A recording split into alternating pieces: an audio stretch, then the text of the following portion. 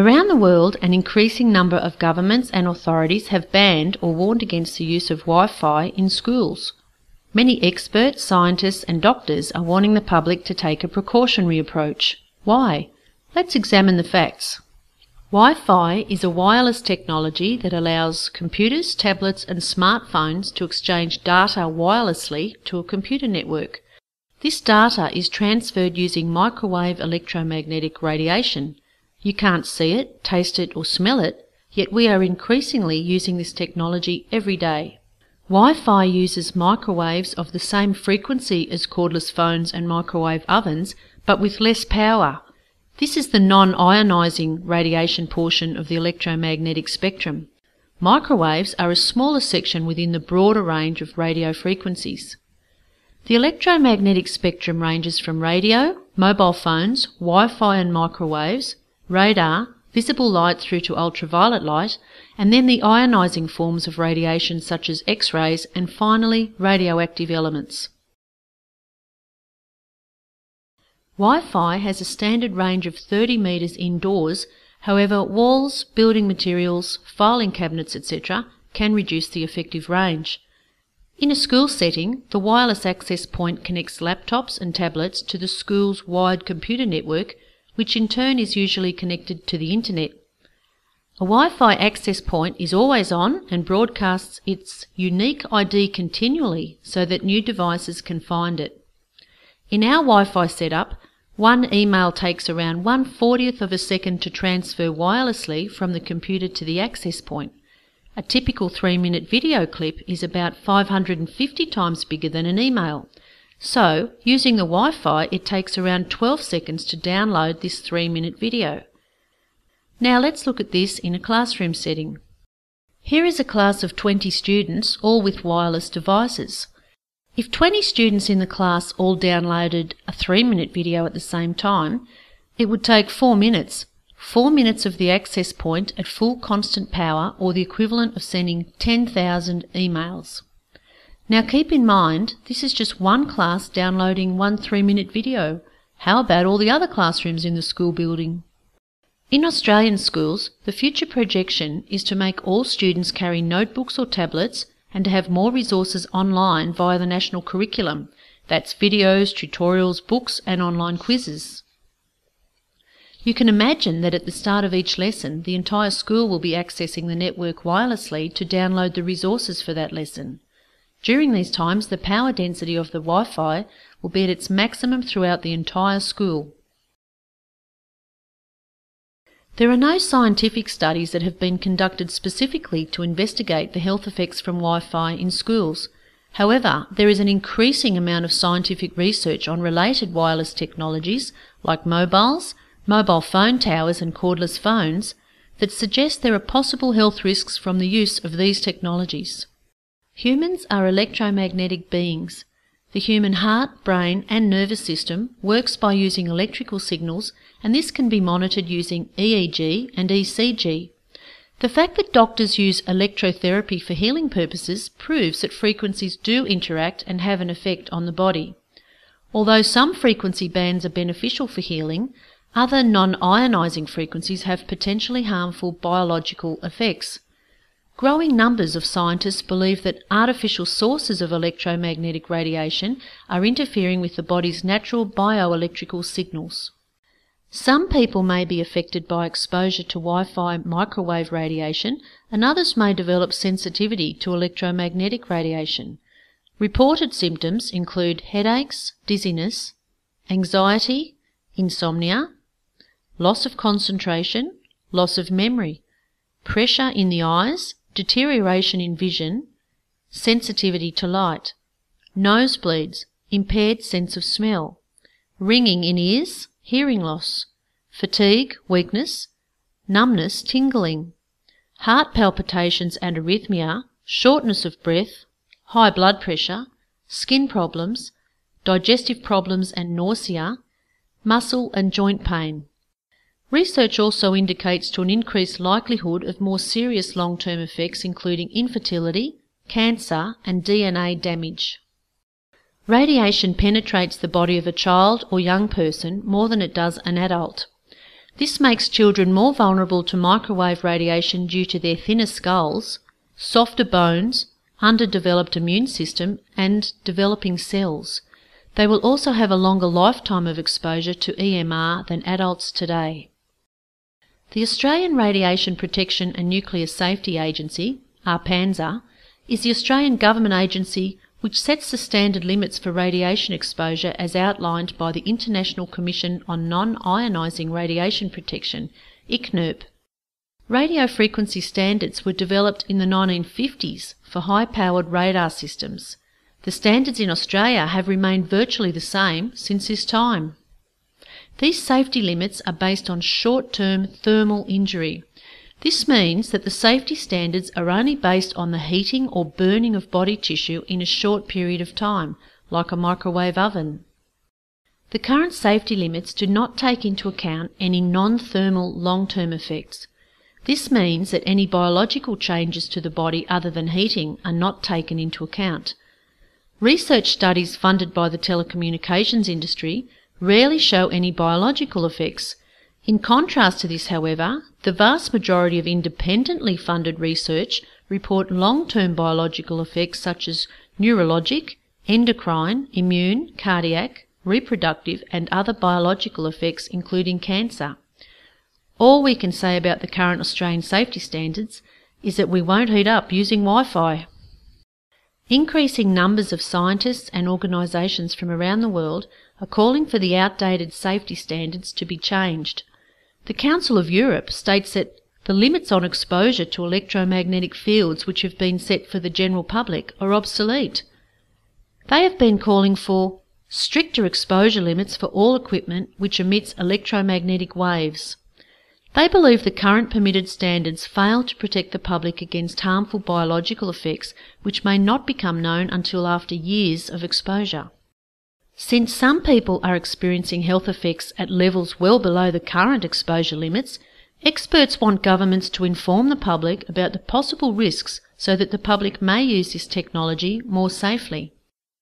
Since untested wireless technologies are advancing into our homes, schools, work and public spaces faster than experts can evaluate EMR health risks, scientists and doctors are calling for precautionary measures to be taken immediately to prevent extensive damage to public health. Countries like Switzerland, Italy, France, Austria, Luxembourg, Bulgaria, Poland, Hungary, Israel, Russia and China have set exposure limits 100 to 10,000 times less than Australia. This is because they recognise that there can be biological effects caused by electromagnetic radiation. The Council of Europe has called for a ban on Wi-Fi use in schools and recommends wired internet connections in schools. Several schools in England and France have dismantled their Wi-Fi systems and reverted to a wired system due to concerns raised by parents and teachers. The French National Library, along with other libraries and some universities, have removed all Wi-Fi networks. Wi-Fi has also been removed from all schools in the town of Hurreville, St. Clair. The Bavarian Parliament has recommended that no schools in the province use wireless. The Frankfurt city government said that it would not install Wi-Fi in its schools until it has been proven to be harmless. The German government recommends against installation of Wi-Fi in schools, the removal of cordless phones and to use cabled connections rather than Wi-Fi and Bluetooth. The Public Health Department of Salzburg has advised schools not to use Wi-Fi. In Russia and Poland, the safety limits are much lower to include non-thermal effects. In 2008, the Russian Radiation Protection Committee gave a warning about the serious and irreparable consequences of electromagnetic radiation, especially for children. They increased this warning again in 2011 and recommended that Wi-Fi not be used in schools. In Austria, the Austrian Medical Association has pressed for a ban of Wi-Fi in schools. The Swiss government has issued caution in regard to wireless radiation emitted by baby monitors, cell phones, laptops and tablets, etc. Israel's Minister of Health supports a call to ban Wi-Fi in schools. In May 2011, the World Health Organization classified radiofrequency electromagnetic radiation as possible human carcinogens. This is the same category as DDT, dry cleaning chemicals, lead, pesticides and engine exhaust. Although there have been earlier alerts about the health risks from EMR and calls for stricter guidelines to protect public health, this recent WHO warning about EMR's possible carcinogenic risk highlights the need for an urgent precautionary approach. What is a precautionary approach? When an action or policy carries the risk of harm to human health, even if there is some scientific uncertainty about the cause and effect, precautionary measures should be taken. We need to take responsible measures to reduce exposure to EMR until research demonstrates conclusive results.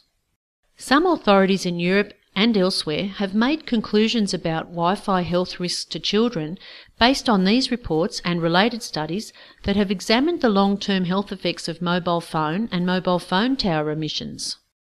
Australia, however, has no restrictions on the use of Wi-Fi in schools, and with policies such as the Digital Education Revolution initiative, tablets and laptops are being vigorously rolled out in schools. The federal government says that the choice to install wireless networks is one that is made by education authorities. However, the education authorities are not qualified to make decisions about public health. They just say that they are within the current safety standards as set by a PANZA. At present, no one in government is acknowledging the potential for long-term biological risks of wireless in schools. If the standards are only for heating of tissue, who will be held responsible for all other biological effects? Surely the Ministry of Health should be responsible for assessing long-term risks from EMR and protecting children's health. Wireless devices are installed without any radiation emissions checks in each specific site where they are installed. Teachers and staff are unaware and untrained about monitoring the effects of EMR on children, so they are unable to recognise any symptoms from EMR exposure. Evaluating the possible long-term health effects on school children is not being conducted by the education authorities, government or the standard-setting agencies. APANZA, who sets the standards, says, "Research relating to children is limited and the possibility of harm cannot be completely ruled out." Given that Wi-Fi has not been proven to be safe for long-term biological effects and there are no specific studies conducted to look at the risk to children, why are these wireless EMR technologies being rolled out in schools? When it comes to long-term health risks, governments don't always take swift actions or a precautionary approach. This was the case with smoking and asbestos. In addition to public health, governments have many responsibilities including the economy, taxation and foreign policy. These can conflict with the government's health protection role. In Australia, telecommunications is an $18 billion industry per year. This is a huge economic success and valuable tax revenue for the government. To protect these interests, government and industry want conclusive evidence of biological effects. This could take another 15 to 20 years, by which time the damage could be extensive and irreversible to children. Employees of the telecommunications industry are often the experts called upon to provide advice on the safety limits. Surely there is a conflict of interest in having industry representatives tasked with this responsibility. In Australia, APANZA follows ICNIRP's exposure limits. However, the European Parliament raises concerns about ICNIRP's unclear origin and structure and suspects ICNIRP of having rather close links with the industries. They also say that the industry benefits from recommendations for maximum threshold values of electromagnetic fields. Could this be the reason why obsolete safety standards are maintained and biological effects are disregarded despite mounting independent scientific evidence? Scientists from both sides agree that more research is needed. However, independent research which shows biological effects fails to receive further funding. Some scientists who have conducted research and found evidence of biological effects have been discredited, discriminated, had their funding stopped and their research prevented from being published. Shouldn't these very scientists be the ones that are supported and funded to clarify research into this area of uncertainty? Isn't it crucial to support genuine independent research that can provide objective evidence to protect public health rather than industry profits? We can't use obsolete safety standards developed for radar to prevent short-term heating injuries and hope that there are no long-term effects to children when used in a classroom setting. We urgently need objective, credible research into the long-term biological effects of wireless on children. We can't afford to put the convenience of wireless technology and cheaper short-term costs before children's health. Authorities like the European Parliament and the European Environmental Agency believe that there is already sufficient scientific evidence for governments to take an immediate precautionary approach, especially to protect children who are most vulnerable. They state that waiting for high levels of scientific and clinical proof can lead to very high health and economic costs, as was the case in the past with asbestos, leaded petrol and tobacco. However, ignoring the early warning could be much worse, as EMR affects everyone. All populations are now exposed to varying amounts of electromagnetic fields. These levels will continue to increase as technology advances. Over the last 15 years, there has been a steep increase in illness amongst young people. Allergies, asthma, autism, learning disorders, behaviour disorders, ADHD, concentration problems, strokes and brain tumours have been rising each year. Some scientific reports have matched these spikes in illness with the published research on the effects of low-level radiation on human health. They show how the increase in illness corresponds with the increased use of wireless communication technologies over the past 15 years. Currently in Australia, despite the early warnings, more and more new wireless technologies are introduced into our daily lives. Mobile phones, 3G, 4G, cordless phones, Wi-Fi, baby monitors, digital radio and TV, smart electrical meters and other smart appliances. In the face of uncertainty, where children are concerned, shouldn't we take smarter options to reduce the exposure from wireless radiation in schools? Chronic exposure to wireless radiation is a preventable environmental hazard that is sufficiently well documented to warrant immediate precautionary actions. Responsible authorities overseas have responded by banning or warning against the use of Wi-Fi in schools. It is time for the Australian Government and education authorities to take responsible precautionary measures to reduce the risks from EMR exposure. Wi-Fi in Schools Australia fully supports the use of technology, computers and the internet for education in schools. We also believe that schools have a duty of care and need to provide a safe learning environment for all children. We believe that schools should not expose our children unnecessarily to the long-term risks from the use of wireless technology. We favour wired communications as a safer option until there is conclusive evidence that there are no harmful effects from long-term use. Please get informed, pass on this knowledge to family, friends, politicians and decision makers. Please support our call to stop the use of Wi-Fi in schools until this technology has been proven safe for long-term use. For more facts and to find out what you can do, visit wifiinschoolsaustralia.org.